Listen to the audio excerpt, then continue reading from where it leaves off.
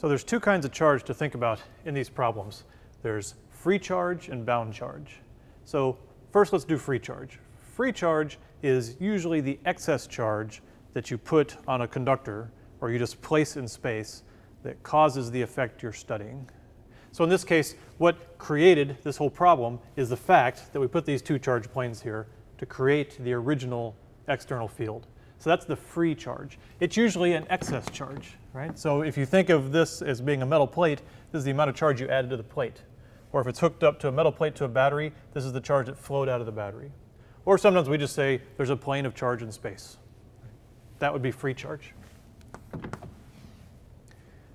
But what happens is when you bring a dielectric into the field created by the free charge, it creates something called bound charge. Okay, so the polarization, remember we created a polarization field inside this dielectric because of the electric field. The polarization results in bound charges on the surface.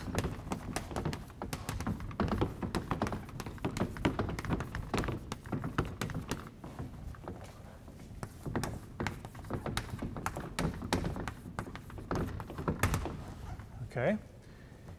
It sort of makes sense physically if you think about it. So really, we're not doing a microscopic model. So I drew atoms and molecules before, but forget the atoms and molecules. We're doing a continuum. So if the material is a continuum, we can acknowledge it has a bunch of positive charge in it and it has a bunch of negative charge in it. But just think of those as continuous blocks of charge that can sit on top of each other. And when they do that, they're neutral because there's the same amount. And they're perfectly smooth, no matter how far you zoom in, whatever scale. You never see atoms or molecules or electrons or protons. It's just smooth. If we polarize it, what it means in that case is the smooth, continuous positive charge moved a little bit that way.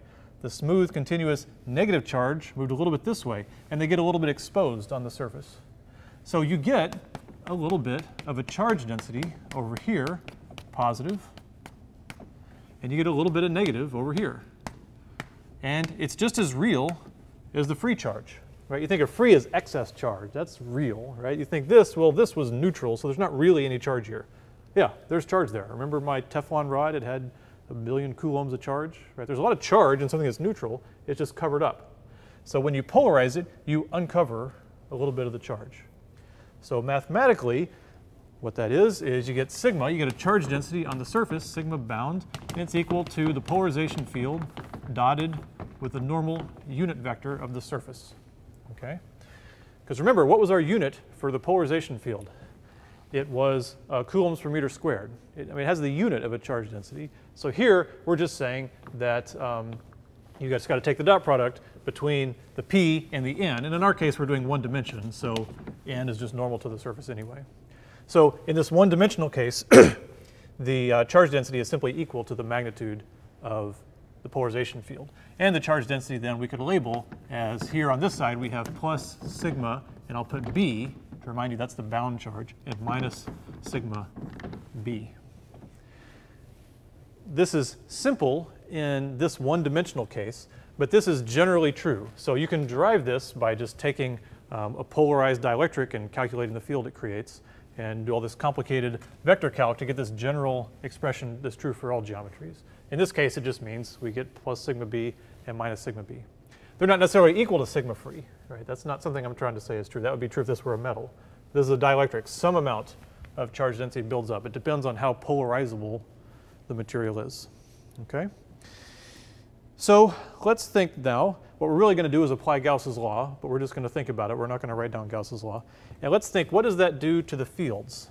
So let's look. The field outside the dielectric remains E, I'll still call it E external because we're outside the dielectric.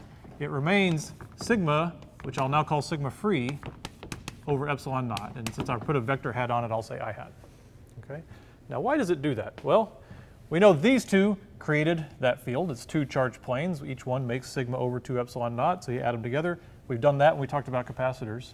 But now here we have the same thing again. We have two planes of charge, equal and opposite, and we know what they do. They make a field inside, but they make no field outside, right? Because the field of this one and the field of this one is the same right here, but they're opposite direction, they cancel. It's the same reason that these two planes don't make any field out here, right? They just make it in between. So because we have a one-dimensional system and everything is symmetric and everything is equal on both sides, the field outside the dielectric is not perturbed. That's only true for this one-dimensional simple system. Okay, in other systems, the field outside the dielectric can be perturbed. That's the field inside. Let's look at the field, I'm sorry, that's the field outside. Let's look at the field inside